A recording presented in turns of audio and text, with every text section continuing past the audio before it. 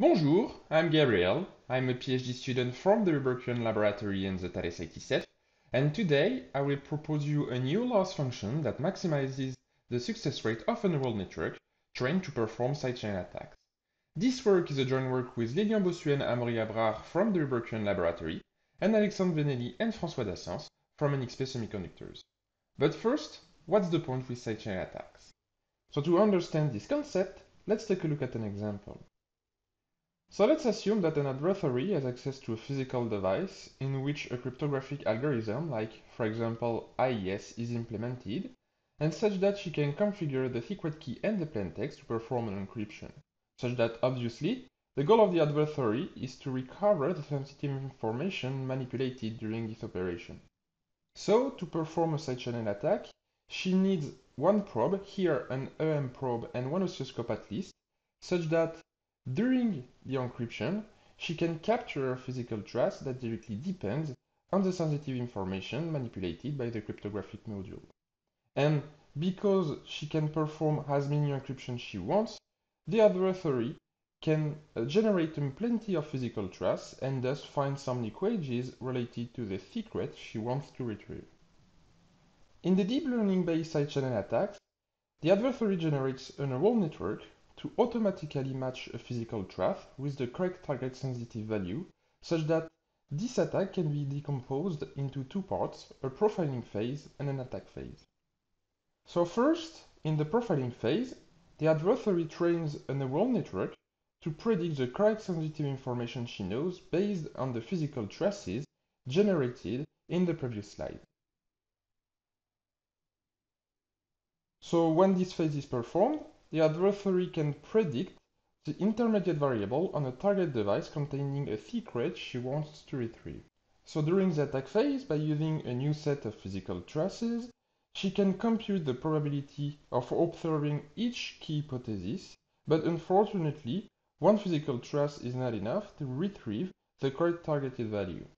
Hence, the adversary has to predict the score related to each key hypothesis multiple times to finally aggregate all the predictions and recover the secret key value. So one way to evaluate the efficiency of a neural network is to assess the benefits of the applied loss function to optimize the attack performance.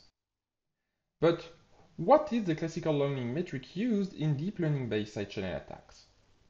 So the most widely used loss function is called cross entropy, and its expression is reminded here, so that to get a clear overview of its impact during the training process, let's back to our previous example. So here the adversary generates a set of physical traces such that she knows the targeted value manipulated by the device under test. So during the profiling phase, the neural network outputs a set of score related to each hypothetical value such that the I test its score, the I test the probability of observing the related value. But however, to fit with the maximum likelihood distinguisher, the scores has to be converted to a probability distribution. Thus, an additional function called softmax function is applied in order to convert the scores to a normalized probability distribution. So through the minimization of the cross-entropy loss function, the adversary asks the neural network to maximize the probability of observing the correct output with respect to each hypothetical values.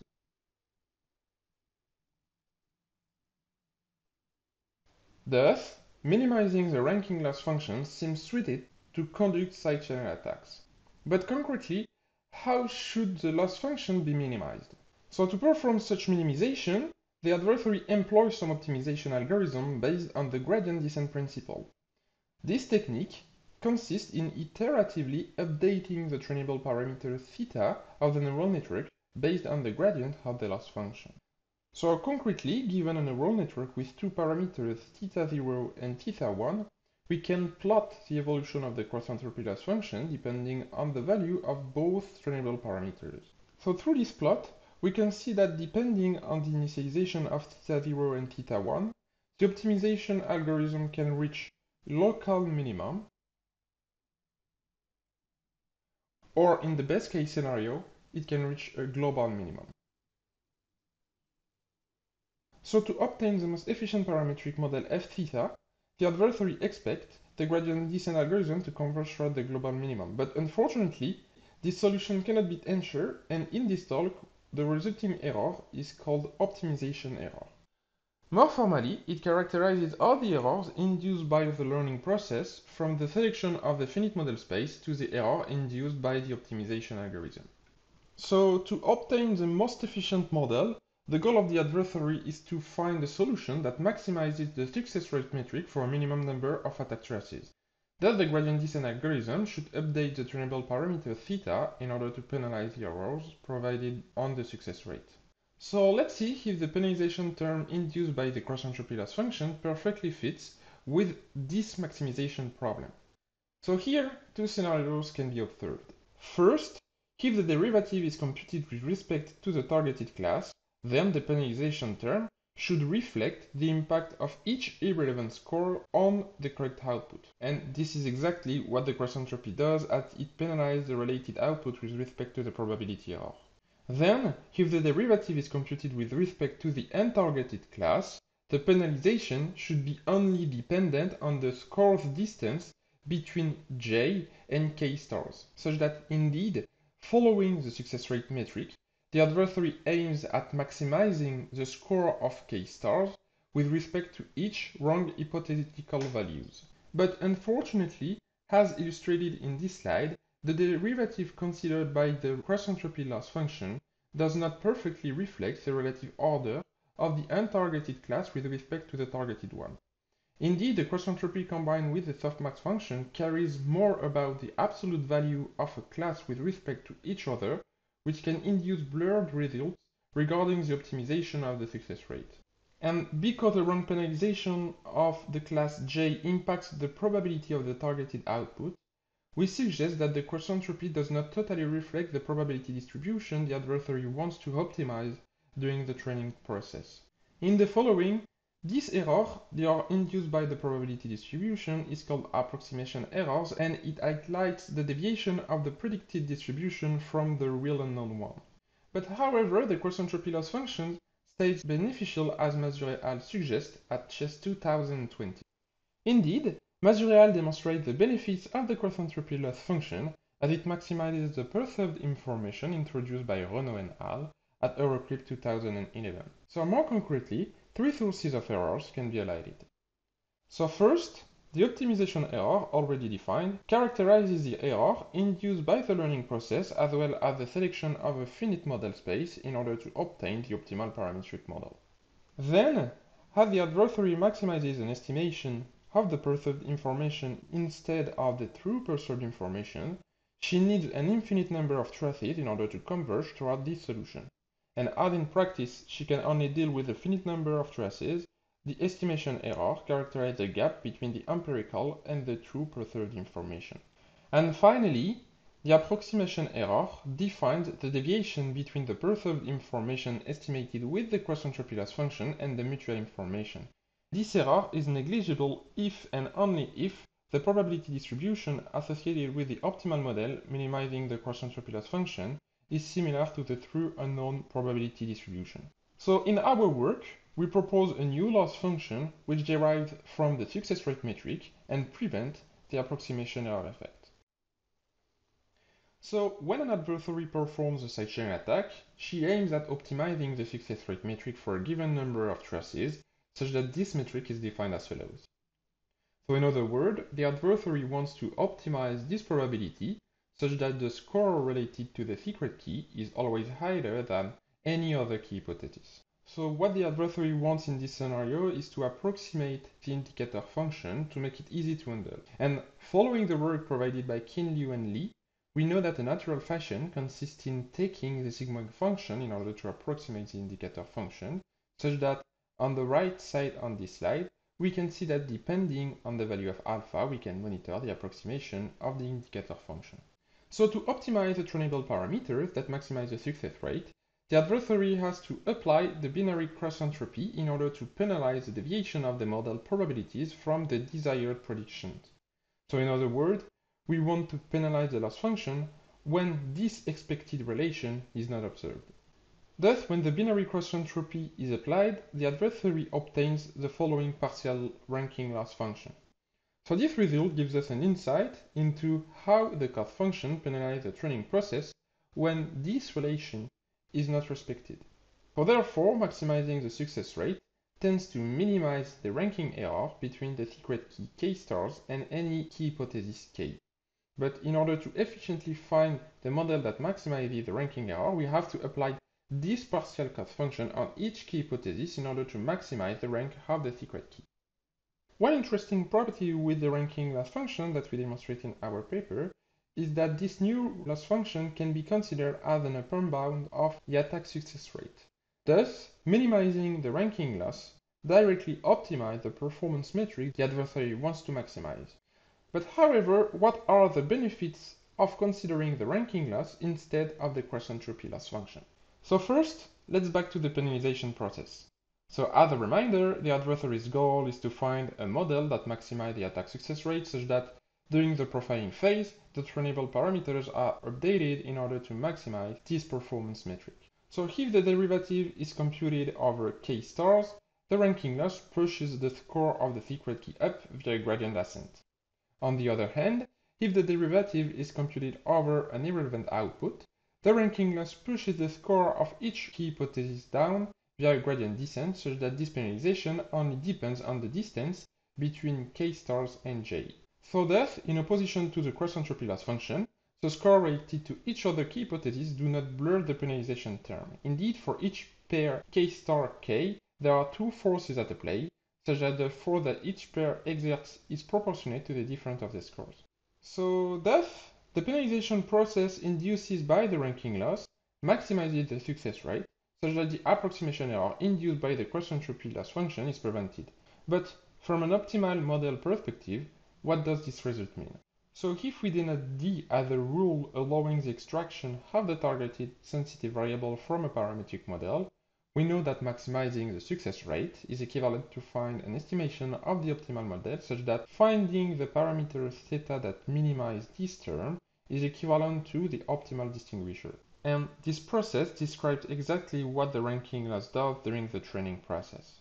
So while the ranking loss aims at finding the parameters theta that maximizes these functions, we can define a parametric model considering the ranking loss as a lower bound of the mutual information, such that if the adversary has an infinite number of profiling traces and optimal parameter theta, she retrieves the related mutual information, which is highly beneficial from an attack perspective, as it reflects the minimum number of attack traces needed to retrieve the secret key. So from an error analysis perspective, we observe that the minimization error as well as the estimation error still affect a model trained with a ranking loss, but the latter solution is beneficial to prevent the approximation error. So to verify all these theoretical observations through different scenarios, we decide to perform it on the most common database used in deep learning-based side chain analysis. So the ranking loss was performed on two public datasets and other datasets are studied in our paper. So first, the CHIP-RISPER dataset is an unprotected emulation of AES 128 implemented in software on a CHIP-RISPER board, which is composed by an 8-bit microcontroller. So due to the lack of countermeasures, the adversary can recover the secret key directly, and in this experiment, we attack the first S-box operation. Then, the ASCAD dataset is the first open database that has been specified to serve as common basis for further work in deep learning-based side chain attacks. So the targeted platform is also an 8-bit microcontroller where a first-order masking is implemented with different levels of desynchronization.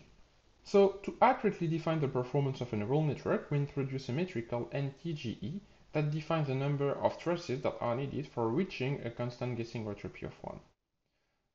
For being confident in our experiment, we perform 100 attacks and define NTGE bar as our future metric. From a practical perspective, the generation of suitable architectures is known as a difficult task. Hence, two kinds of models can be considered. So first, let's take a look at an example where the parametric model f theta exploits a partial set of points of interest on the CHIP-RISPER dataset. So once we capture the physical traces, we design a neural network such that first we consider the cross-entropy loss function as a learning metric. Once the profiling model was trained, we used some visualization tools in order to assess the ability of the model to correctly retrieve the point of interest. So here we use a weight visualization introduced by Zaid and al. At CHES 2020. Once this feat was performed with the cross-entropy loss function, we applied exactly the same process with the ranking loss in order to compare the features retrieved by each model with the FNR computation. So our first observation suggests that both models successfully retrieve the point of interest located in the first 200 time samples. Indeed, this result coincides with the peaks returned by the FNR computation. But unfortunately, if we look more carefully at the model trained with the cross-entropy loss function, an unexpected peak appears, and this peak is not detected by the FNR computation as well as the model trained with the ranking loss. So, while the model trained with the cross-entropy loss function considers this peak as relevant for its making decision due to approximation error, its impact can be non-negligible during the expectation phase. Indeed, on this slide, we assess the ability of each model to retrieve the secret key when additional Gaussian noise is applied. So through this slide, we can notice that the performance gap between both models increases with the level of the noise. Thus, if the optimization error induced in each model is similar, considering the ranking loss is beneficial as it directly optimizes the expected probability, while the cross-entropy loss function doesn't. The second scenario considered in this talk is the following. So if the adversary constructs models that exploit all the relevant information in delicate traces, then she can ask which function is beneficial to converge faster toward the best attack performance. So as the models perfectly retrieve the point of interest, it can be assumed that the approximation error is negligible. Thus, in such context, only the optimization error and the estimation error hold. So by performing the attack on the ASCAD dataset, we plot the following graph, such that you can visualize the performance evolution of both models depending on the number of profiling traces used during the training process. Thus, in the y-axis, you can notice the NTGE bar value previously introduced.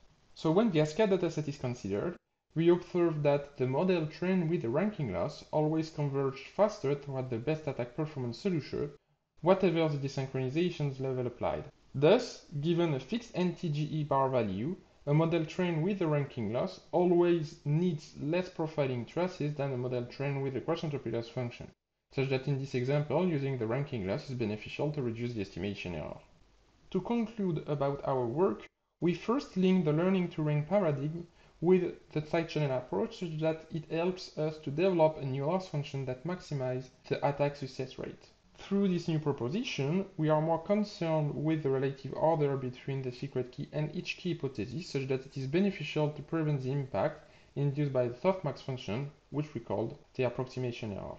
And obviously, this work is the starting point of assessing the benefits of the learning to rank approach in side-channel attacks, and further investigations should be made on other learning to rank approaches, as the list-wide approach, for example. Finally, all of our results can be reproduced through a GitHub repository, and if you have any question, do not hesitate to contact me over email. Thank you very much.